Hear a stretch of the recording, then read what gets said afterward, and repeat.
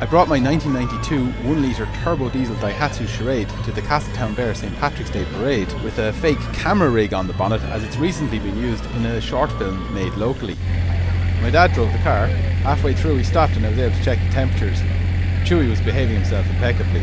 Vantage Point Video, and this car was in a movie, correct? This one here? Oh, the one behind, sorry. Daihatsu Charade. Eamon Ryan gave me this one. Oh, Eamon. Eamon, did you give this man a car?